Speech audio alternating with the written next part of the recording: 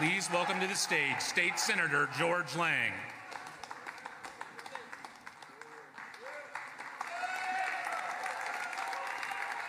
Fight! Fight! Fight! Fight! Fight! We got time. Come on. Hey, we are in the fight for the soul of our nation. We are in a fight for our kids and our grandkids, a fight that we can never imagine. I believe wholeheartedly Donald Trump and Butler County's J.D. Vance are the last chance to save our country politically. I'm afraid if we lose this one, it's going to take a civil war to save the country, and it will be saved. Her campaign manager and Jen O'Malley Dillon, the former chair of the Biden campaign, will run her campaign as well. Harris praised President Joe Biden's legacy and accomplishments and then shifted her focus to the vision of her campaign and her opponent.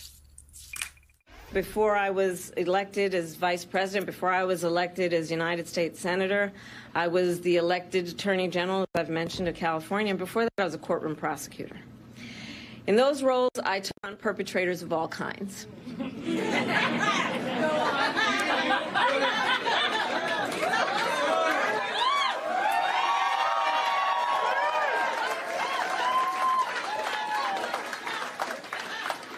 Predators who abused women, fraudsters who ripped off consumers, cheaters who broke the rules for their own gain.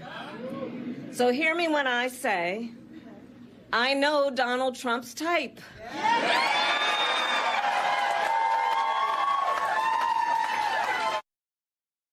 Building up the middle class will be a defining goal of my presidency.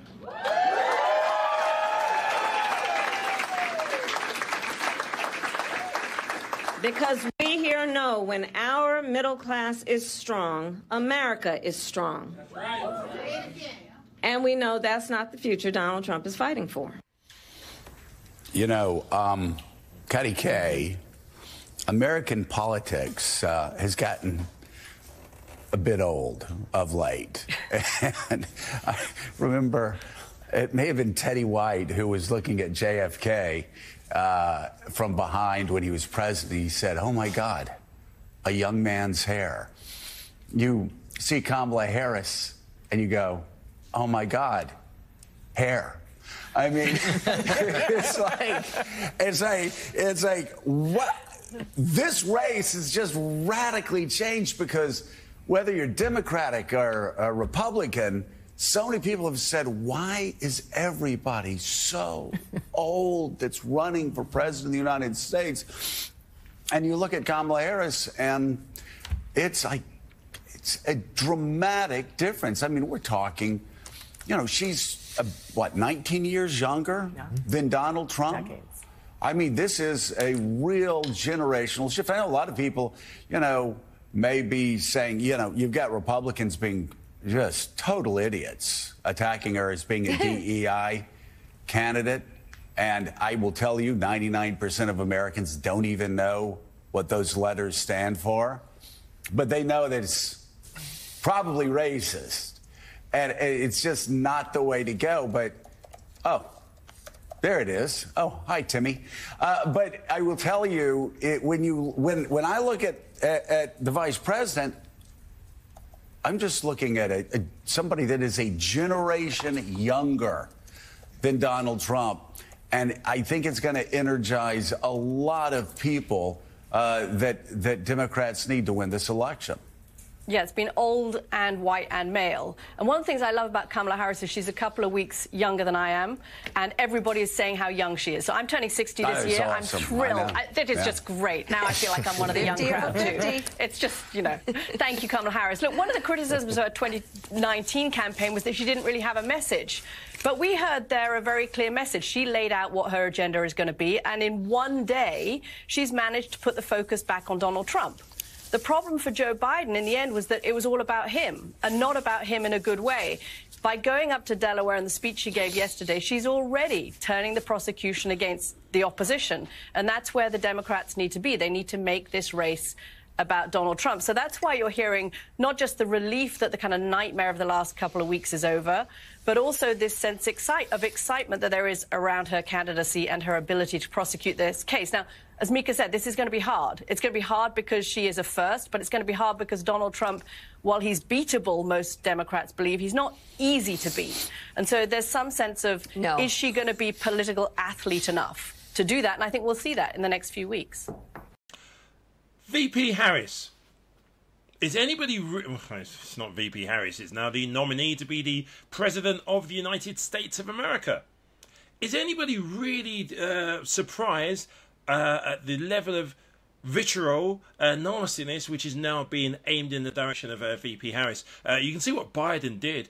He let the Republicans have their RNC conference, spend all their money, all their budgets, pour all their hates, their jokes, everything they could to smear President Biden, and then that was over. They've allocated their money. And then he announced he's stepping down and Ms. Harris is taking over. President Harris has a good change, and I think former guy is stuck in the ages as well, because it's quite clear there are only two avenues that right now various people within the Republican Party and on cable news are attacking Kamala Harris. I keep on getting told off for pronouncing it wrong. Yeah, pronouncing her name wrong. Okay, whatever. The fact she's female and the fact she has a light brown skin. I know it seems really obvious that we're in 2024, but I'm not a member of the Republican Party or on Fox News. We're going to have a little more on that, but first, here's what J.D. Vance had to say. Let's listen. When I see her give a speech, and she talks about the history of this country, not with appreciation, but with condemnation. But if you want to lead this country, you should feel grateful for it. You should feel a sense of gratitude. And I never hear that gratitude come through when I listen to Kamala Harris. I don't know Kamala. I served in the United States Marine Corps, and I built a business. What the hell have you done other than collect a government check for the past 20 years? Prosecuted criminals and, served as Attorney General, served as a U.S. Senator, served as Vice President. I guess, yeah. Just a Wait a second, Mika. Are you saying that she was prosecuting prosecuting criminals? Criminals. Mm-hmm. While J.D. Vance was wearing his little tech vest, getting paid millions and millions of dollars by Peter Thiel, and saying, I love San Francisco, like and calling Donald Trump Hitler. Is that what he's saying? Like, does he really want to compare his record to her record? Because it's not really good. It's not really good if you look at what's happened over the past several years. And the guy has just completely flip-flopped from going, he may be America's Hitler, to suddenly saying that he's like the future. It's ridiculous. I think this is going to be a real challenge. Maybe not. Some people are so mean they can't see beyond themselves. But Mara Gay, to run against Kamala Harris, who is accomplished, who is a black woman, and I think they're going to bump into walls, let's just put it that way, along the way as they try and run against her. The Republicans, the right-wing media, I was watching some yesterday, making fun of her voice. I mean, we're talking middle school stuff.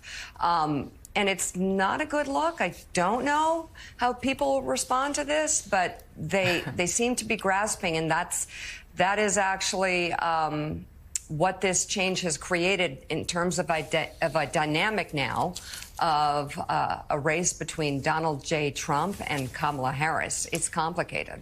I guess in not quite knowing what the line of attack should be, the Republicans in 2024, their first instinct is just to be racist and sexist. I guess that's like a tick that they've developed at this point. The problem for J.D. Vance and for the Trump campaign is that any voter who is going to be responding to that by voting for them was probably not going to vote for the Democrats anyway. So what they're actually doing is they are motivating every Democratic voter, every fence sitter, every independent voter, and people who just are disgusted by racism and sexism and want to see a multiracial democracy continue to the polls. When the AKAs hear that, they're going to march in formation to the poll. So that's the contribution that J.D. Vance is making. I mean, saying you should be grateful for this country, it's just all that is a dog whistle calling her uppity. Every black voter in America knows that. So this is really not helping his case, but I guess that's just their go-to line. If when all else fails, just try racism. Well, and how rich, coming from a guy who is on a ticket that has constantly bashed the USA, that has constantly said the American dream is dead, that has constantly said that the men and women that are in the United States Armed Services are weak and woke when they are stronger than they've ever been relative to the rest of the world. How ironic that you've got a guy that actually is part of a ticket. And look at their words, not mine. Look at their words. That's done nothing but tear down the United States of America. Saying that Kamala Harris seems like an ingrate? Donald Trump inherited like $400 million from his daddy. Like, you talk about a silver spoon. Like, he's been given everything anybody could be given in this country. And all he does is trash it. All he does is say that this is a horrible country. All he says is it's a weak country. It's a terrible country, and only he can save it. I mean, the hypocrisy, Jonathan, is terrible. And these veiled attacks that aren't really that veiled, they already have. This is the problem with J.D. Vance as a vice presidential pick, and I think they already know it now. The problem is they had all those voters after Charlottesville. All the dog whistles, they had that after Charlottesville when Donald Trump said they're good people on both sides. They had those voters. They need to get the voters now in the suburbs of Atlanta, and the suburbs of Milwaukee, and the suburbs of Philly, and the suburbs of Detroit. That doesn't get them there. So I think this race is going to get even more interesting, and I just wonder if they are capable of adjusting to doing what they need to do to actually bring new voters into the fold. Yeah, the